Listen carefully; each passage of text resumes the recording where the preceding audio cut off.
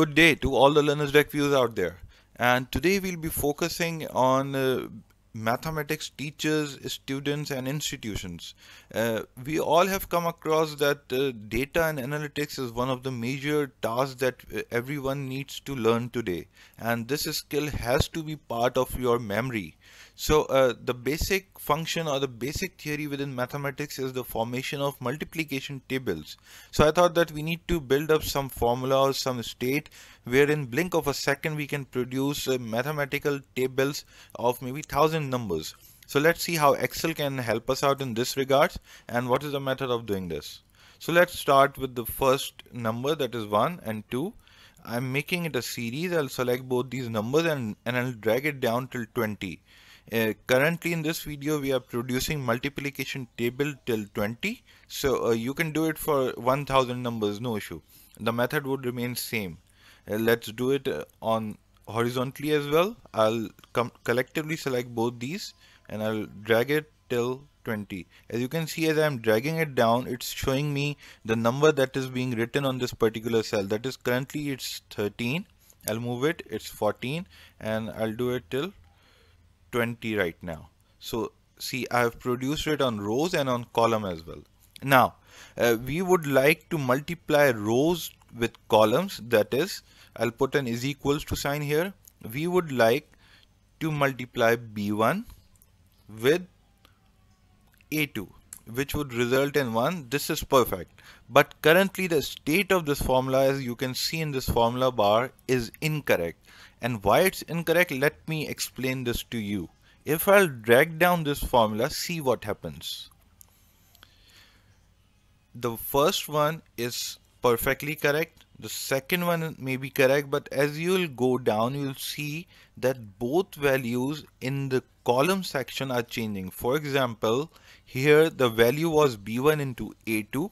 Now here it's B2 into A3, so the column and the row both were changed. Similarly, when you'll go down, it's changing along the column. If you'll do this for rows, same process will be followed, and see both values will be changed. But our purpose here is actually to freeze out column when we are working on rows and freeze out rows when we are working into columns. So let's see how we can do it. For the very first cell here, we need to freeze out this number. In order to freeze it, we'll put a dollar sign in between, and here on the column level, we'll freeze out this value in this way. So this is how we'll freeze this number, and now when you'll drag it down, you'll see that it will be changed according to the requirement. For example, currently we are moving along a column. So when we are moving along a column, only row values are changing. So B1 will remain same throughout the column. Similarly, when you'll drag it down in horizontally, you'll notice that now the column value is actually changing and the row will be static. So you now just need to copy it and you need to paste it around all over your table like this, and when you will paste it, the result will be there. Do it for all the remaining rows as well. So now we need to verify if the results are correct, so we can randomly select couple of numbers and we'll see if it is correct and it is working perfectly. I have made it for 20 numbers. You can do it for as many thousand as you want. Let's make it bit more comfortable, and let's change the look of these first row and first column so that the readable format of this tabular form becomes more interesting. So let's do it this way. You can change it as per the requirement. So this is just the demo. So let's take some random number. I have highlighted this number in yellow, and according to math it should be 8 into 8, which is 64. So the result is perfect. Now let's go here and I'll highlight this number in pink.